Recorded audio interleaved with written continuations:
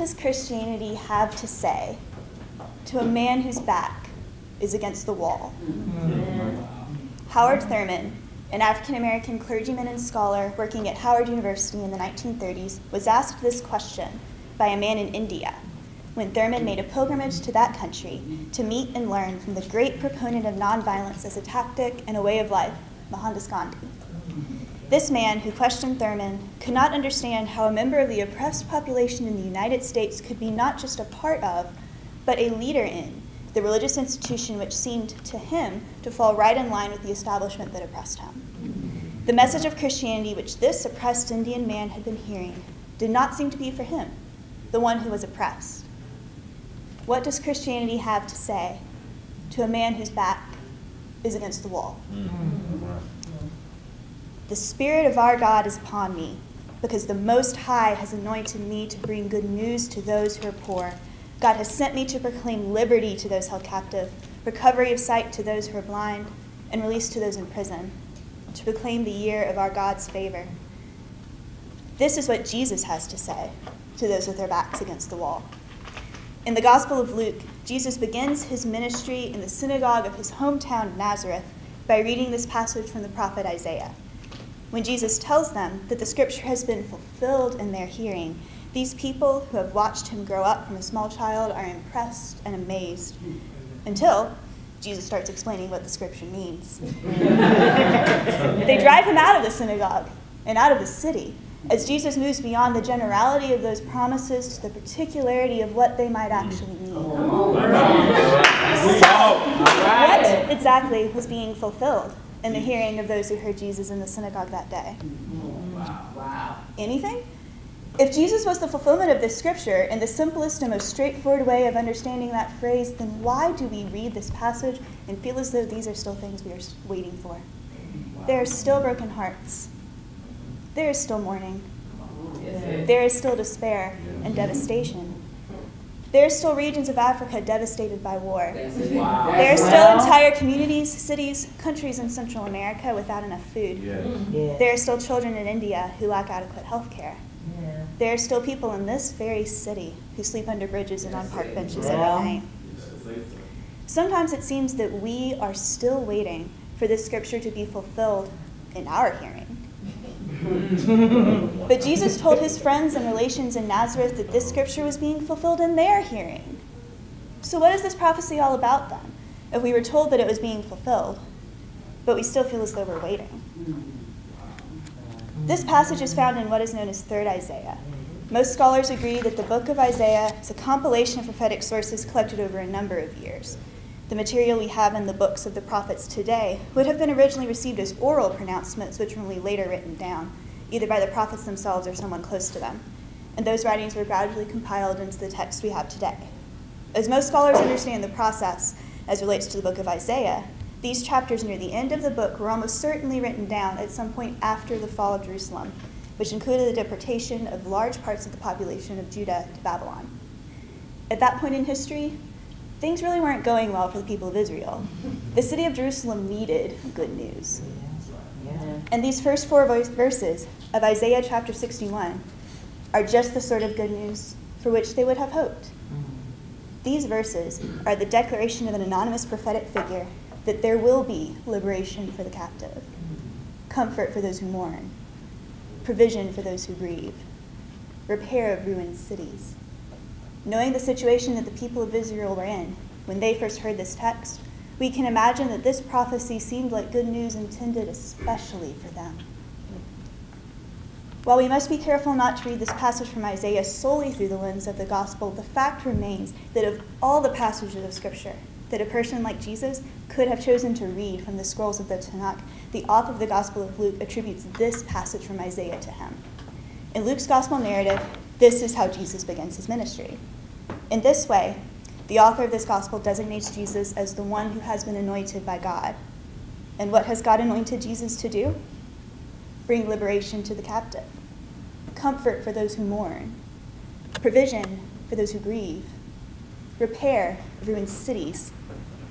The people of Nazareth, who would have been attending the synagogue service and hearing this man Jesus, who grew up among them, read from their holy scripture, The people who would have heard or read the text of the Gospel of Luke in which the passage is attributed to Jesus were all living in a world where they were ruled by an oppressive force. This prophecy must have seemed like good news meant especially for them, until Jesus reminds them that the good news isn't just for them, but for all, even those outside of their fold. Liberation for the captive, comfort for those who mourn, provision for those who grieve, repair of ruined cities. You know, while this certainly sounds like good news for the Hebrew people in their city, it also sounds like good news for us in our city. Yes. The prophet is voicing our own hopes, the dreams that we yearn for, when we look at our world that is hurting in so many ways, ways that cry out for our response that we're not sure we have a way to give. So what is the hope that's being described here? These words are attributed to an anointed one, anointed by God. What is described here is the coming of God into the world. This is the vision which the author, the prophet of this text has of the coming of the kingdom of God. Liberation for the captive, comfort for those who mourn, provision for those who grieve, repair of ruined cities.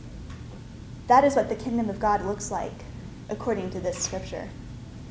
If we think of this text as among those describing the coming of the kingdom of God, we have to look around ourselves and admit the world doesn't quite look like this yet. There's a way of describing the kingdom of God as already and not yet. We know that God is here. We just celebrated a week ago the incarnation, Emmanuel, God with us. Paul's letter to the Romans assures us that nothing can separate us from the love of God. God is already in the world, here among us. The anointed one of this passage says that the Spirit of Yahweh is upon me. The Hebrew word translated as spirit here is ruach, which refers to the presence of God as active, as dynamic. The Spirit of God isn't some vague presence that we can't quite grasp or make out. The Spirit is at work in the fulfillment of these promises that make up the kingdom of God. But the kingdom of God has not yet achieved its entirety. We just have to turn on the news or walk down the street to see that. The kingdom of God is already here, but it's not yet complete. So this is what is promised when God's kingdom is completed: liberation for the captive, comfort for those who mourn, provision for those who grieve, repair of ruined cities. That sure sounds like Christianity for those with their backs against the wall, doesn't it? That's hope for the city, that someday all shall be well, and all manner of things shall be well. That's gospel. Yes. That's good news. Yes. Right? Except, then we see the hungry family in Guatemala, or the sick baby in India, or the child soldier in Uganda, or the man sleeping on a park bench 2 blocks from our house. And all of a sudden, these aren't vague, hopeful promises that will come true someday. These are concrete, specific needs of our world, needs that we want to see met right now. Yeah. Here's the problem with acknowledging that particularity. It's scary. It's terrifying. We don't want to admit it, but it is. Because when we acknowledge that these are promises that our world needs right now, the next thing that we have to acknowledge is, if we know the world needs this, what are we going to do about it? When we acknowledge the specifics, the realities of promises we read here, it kind of stops sounding like good news and starts sounding like work. We're not so sure we're capable of. Cynthia Jarvis describes what we find of the kingdom in this passage as the in-your-face grace of God. Yeah. That's a great image, isn't it? God doesn't tiptoe around the promises that turn the world as we know it upside down. The promise of the kingdom of God faces the world as we know it head on. When we start to really listen to the grace and mercy and justice of God that we find as a pervasive message throughout all of Scripture, it's not just a feel-good message that we are waiting to see fulfilled. These 4 verses found in 3rd Isaiah aren't just a prophecy. They're a mission statement. They're a job description. And the mission, the job, isn't just for Isaiah and Jesus. It's for us. Yes. When we read the promise of God as a job description for us, sometimes it doesn't feel so good. Sometimes it makes us uncomfortable. But why should it make us uncomfortable? These verses describe what we hope for the world, don't they? Shouldn't these promises make us excited and happy and hopeful, the comfort begins to slip away when we are forced to acknowledge how challenging the job description is. If this is our mission, it's going to be difficult, incredibly difficult. Knowing what we mean when we talk about our mission as Christians is incredibly important to being able to tell, and more importantly, to show the world who we are. Mission has often been described as our goal to lead others to the salvation that we know in Christ, and there's nothing wrong with that. What we experience as members of the bodies of Christ should make us so excited that we want to shout about it, should be so pervasive in our lives that everyone who meets us sees that there's something different about us. However, there can be a tendency to treat this world and the kingdom of God as two completely discrete entities, and to think of sharing salvation as us trying to teach people in this world how to get into the next world. Wow. Isaiah, on the other hand, blurs the lines between this world and the kingdom of God, especially with the verses we read today. Yes. The promises we have here aren't entirely otherworldly. These are God's desires for the human community right here and right now. That's right. So if God's kingdom isn't just something that we'll gain access to later, but it's also the reality God desires for us now.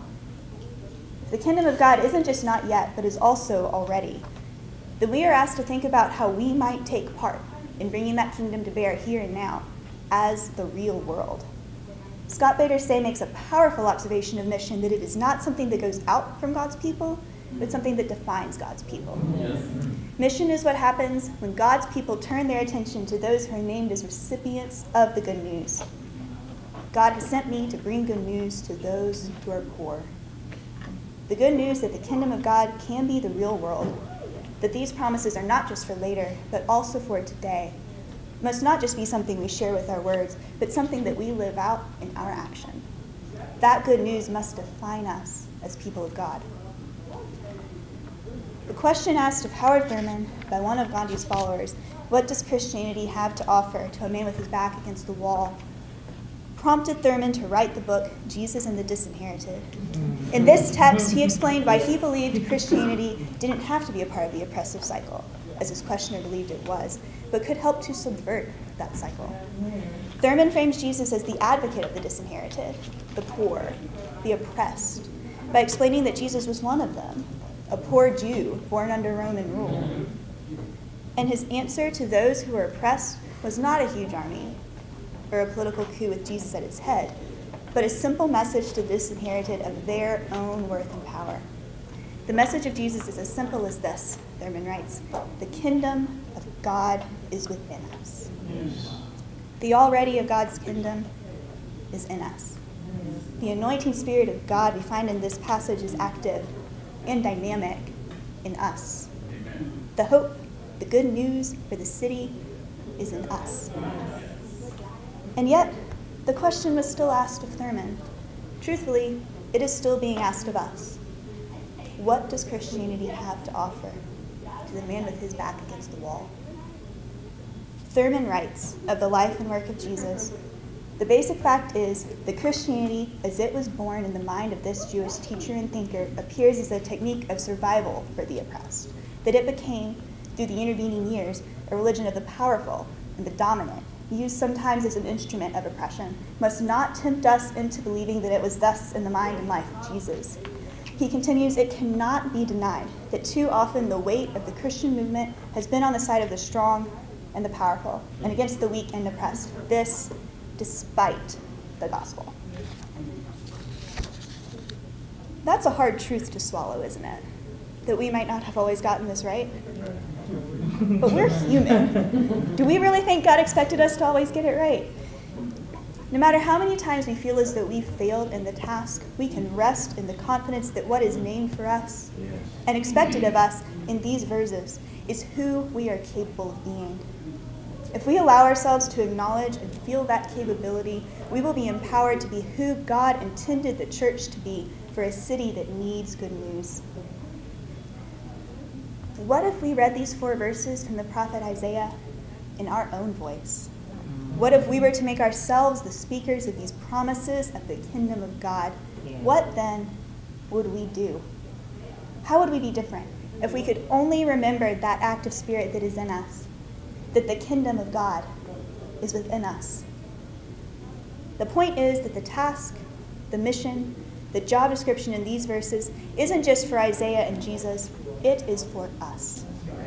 We are the members of the kingdom of God that the people of this world will see, and this passage of Scripture describes what those people should see when they look at us. This is the mission that should define us as God's people. Liberation for the captive, comfort for those who mourn, provision for those who grieve, repair of ruined cities. Let's be brave enough to claim this mission as ours in all its particularity. In our communities, in our cities, in our world, we know those who are captive, those who mourn, those who grieve. We cannot fix everything that is broken, but we can reach out in our little corners of the kingdom of God. We can be the good news in our city, and we are called to do so. What does God offer to those with their backs against the wall? Us. Are we ready?